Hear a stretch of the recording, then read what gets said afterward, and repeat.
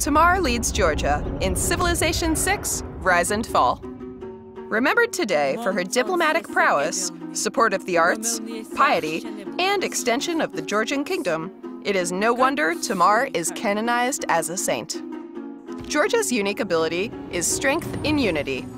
When changing eras into a Golden Age, you receive an additional bonus on top of your Golden Age bonus. This makes it easier for Georgia to achieve and maintain Golden Ages throughout the game. Georgia's unique building is the Tsike, a replacement for the Renaissance walls. These are built at a lower production cost and provide faith.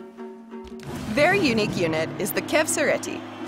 This melee unit gains a combat bonus on hill terrain and ignores all hill movement penalties.